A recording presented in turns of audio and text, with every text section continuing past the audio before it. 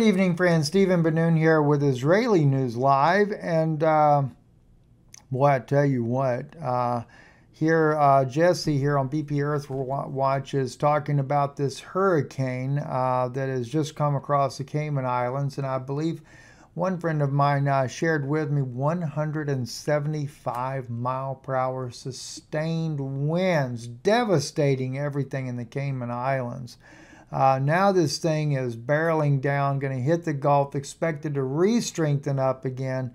They said it was greater than a Cat 5. Now that was from a friend of mine from FEMA that said that there. So y'all can only imagine if it hits southern Texas, or even if it veers up and hits Louisiana, any place like that, especially if it hits Louisiana, I mean, it'll be done for. I don't see anything being able to withstand such a powerful storm like that at all. Another thing I wanted to talk to you guys a little bit about as well. I did this video the other day. Started to look like it might just go viral. It hit 74,000 views, kind of slowing down a little bit today. Now you know who the Antichrist is.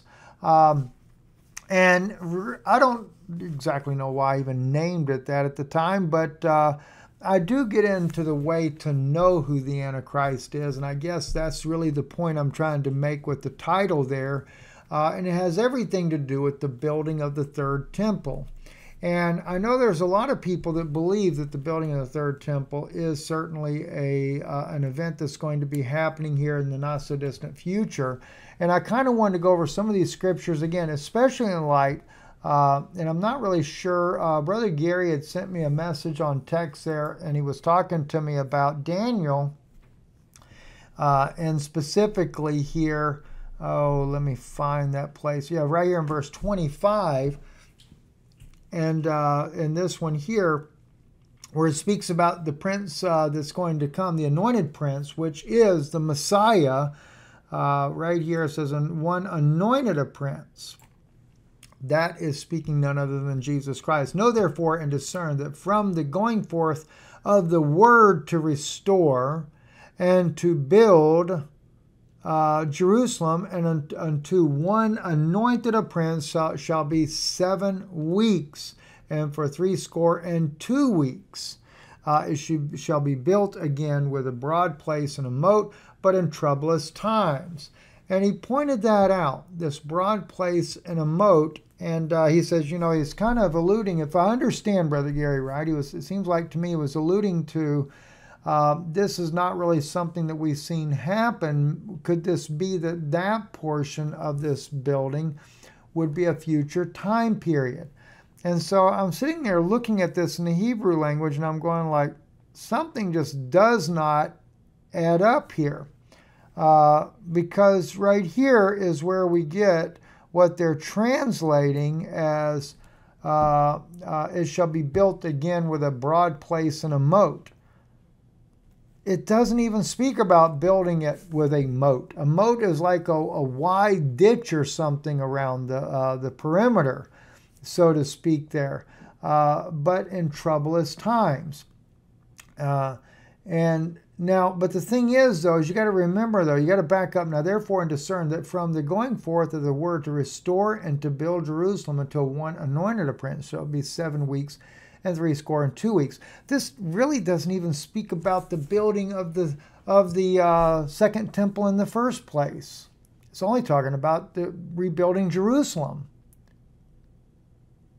But it's implied as far as the temple. A lot of people have thought about that, because even Jesus, as we've mentioned beforehand, says here, and I like to use the Hebrew version of this, because he said this is the, it says, and this gospel, that is evangelion, will be preached in all the earth for a witness concerning me to all nations, and then the end will come. This is the Antichrist, and this is the abomination which desolates, which was spoken by Daniel as standing in the holy place. Let the one who reads understand. And as I shared with you in that video the other day there, he actually uses the word antichristos right there. It's a transliterated in Hebrew, but a Greek word, antichristos, and it's that he is the abomination, or this is the abomination that's standing in the holy place that was spoken by the Arpe Daniel, by the mouth of Daniel. Bemakum kodesh ve'akore yabin. So he that the one that has the divine understanding that reads this, see, would understand what this is all talking about. And in my opinion here, that this Antichrist is going to be, the Antichrist is that abomination of desolation that's going to bring about a desolation of the believers, is really what that comes down to being. But coming back to Daniel 9 now, and we're going to jump over to Daniel 7 just briefly because of what I'm getting into here. As I said to you, they translate this, it shall be built again with a broad place and a moat. Okay, it shall be built again. Now, tashuv is to return. They're translating that built again because of the word tashuv. You shall return. Tashuv, that's what that means. You shall return. Ve nibanata ruach vecharutz. Okay, the rechov is the word road. I'm leaving out that middle word right there right now for a reason. What word am I leaving out? Let me show you. Right now I'm leaving this out just for a moment. But the word here, rechov, okay, and this next word, vecharutz, is and diligently. But why did I leave out that one word? They're saying built again. Tashuv ve nibanata. And there is a possibility that can be used as built. So you shall return to build again the road diligently.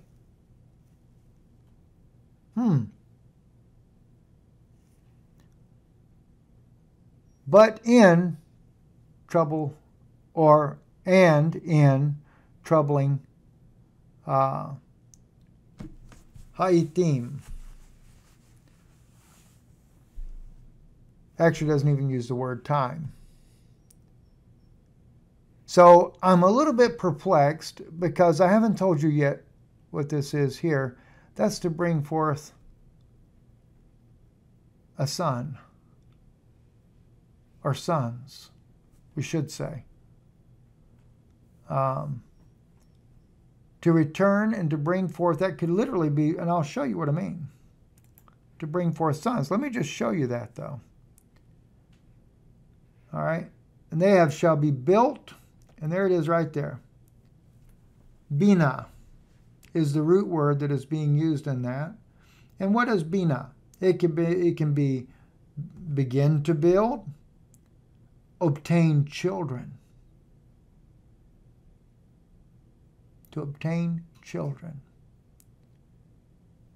Now, the reason why I don't put aside, I put on there basically obtain sons, not children in this case here, but it can be children. You could use it either way, bina. All right, and the reason why I look at that as a possibility, because when that anointed prince comes, and you shall return, tashuv ve ni binta, you shall return and bring forth children in the street very diligently. And of course, that street, rechov, could be the way. It's just kind of got me kind of perplexed at this point. For one, it's definitely nothing to do with a moat. All right, you can take the word moat completely out of there. There is no deep ditches being dug here. You don't translate any of the words like that. But bina, it just makes me wonder if it's not talking about the returning. They return because the Messiah has come and he's bringing forth children. In other words, children are being added to the kingdom. Does that make sense now? Children are being added to the kingdom. And so therefore, when we do go back and look at Daniel chapter 7 and verse 25. And he shall think, this is no longer speaking. Remember, you got to back up and look at this. Thus he said, the fourth beast shall be a fourth kingdom upon earth, which shall be diverse from all the kingdoms, and shall devour the whole earth, and shall tread it down and break it in pieces. And as for the 10 horns, out of this kingdom shall 10 kings arise, and another shall arise after them, and shall be diverse from the former. And he shall put down 3 kings, and he shall speak words against the Most High, and shall wear out the saints, the holy ones of the Most High. And he shall think to change the seasons and the law, or the data, or dat, vedat, right there.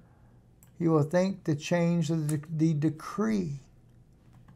And what decree is that? As I shared with you guys earlier, okay, in the book of Ezra, when Cyrus gave the decree to go forth and to build for the children of Israel to go back and to restore Jerusalem and to rebuild the temple, that was the decree that was given by Cyrus the king. That's Daniel's contemporary. And so what does this one here come to do? And to me, this is the Antichrist right here. He comes and does what? He thinks to change the seasons and the decree. The decree of who? Cyrus. Oh, I'm sorry. We're going to have a different time period now. We're going to have another one.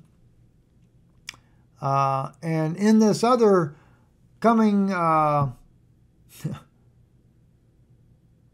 what's going to happen? We're going to have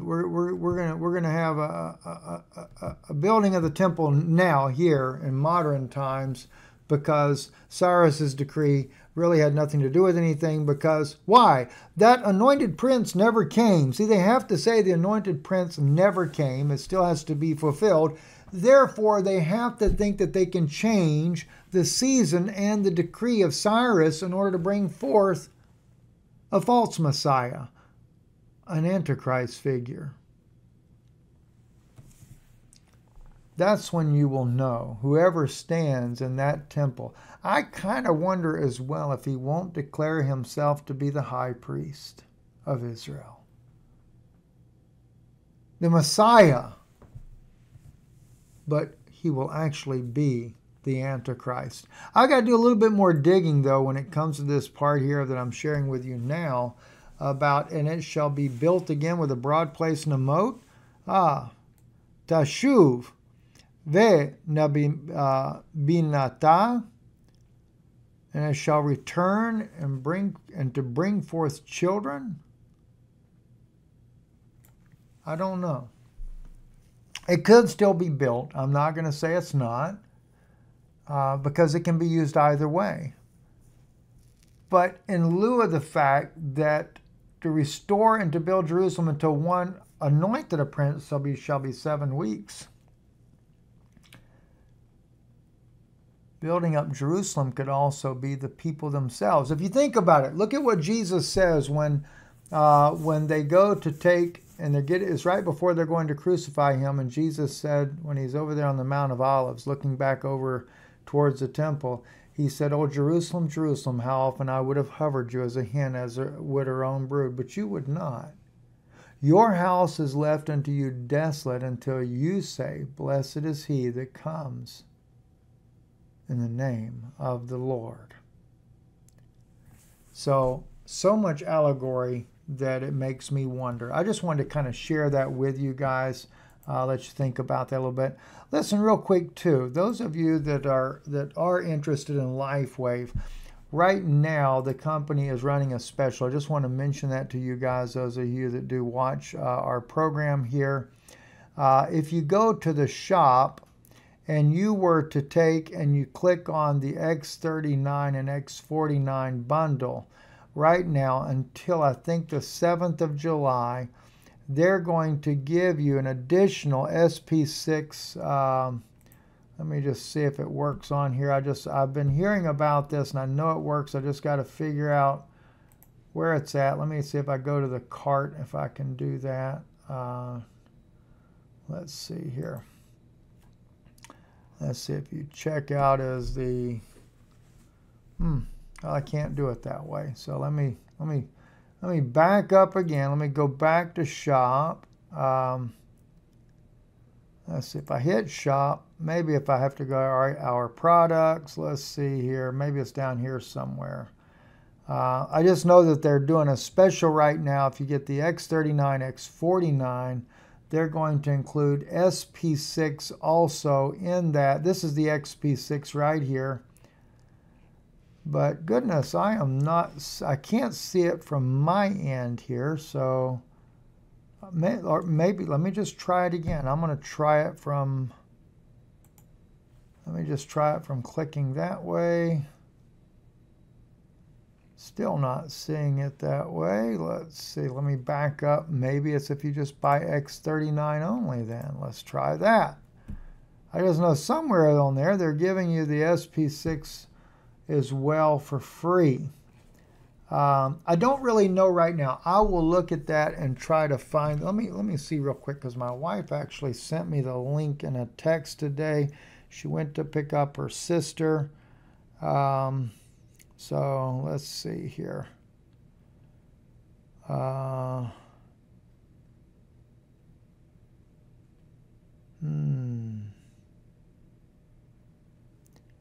Give me 1 second here, guys. I apologize for the...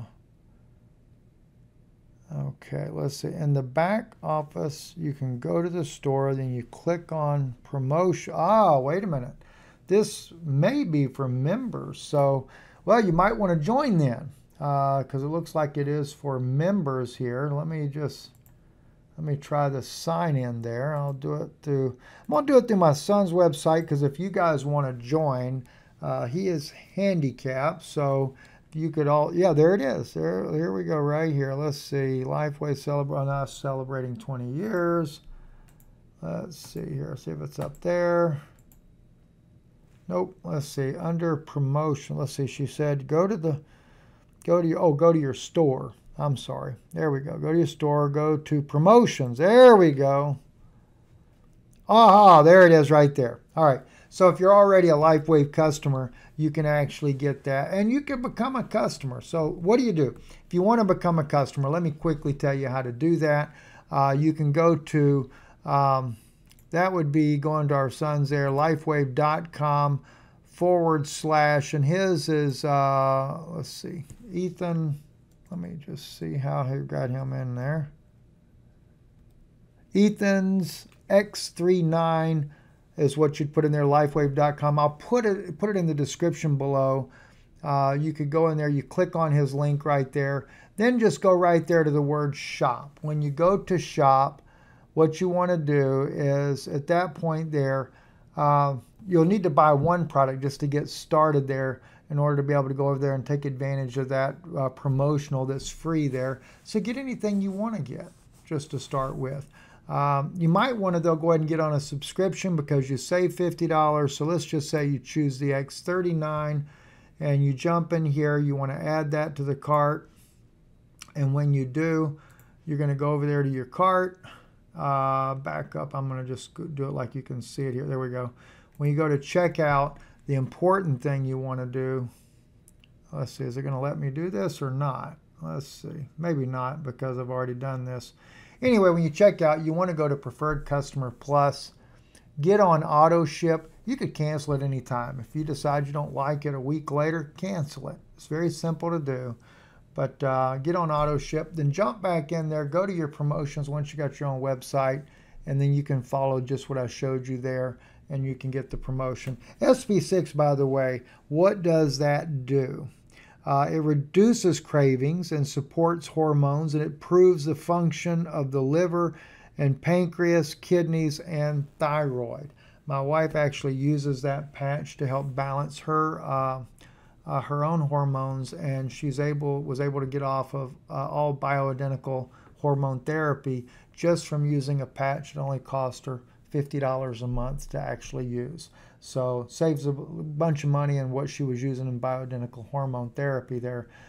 So that might be something you want to check out. Anyway, God bless you. Thank you for listening. I'm Stephen Ben-Nun. You're watching Israeli News Live. Support our channel as well, IsraeliNewsLive.org. Don't forget EMP Shield. You can check that out, EMPShield.com. $50 you save if you just put in the coupon code INL50. God bless you.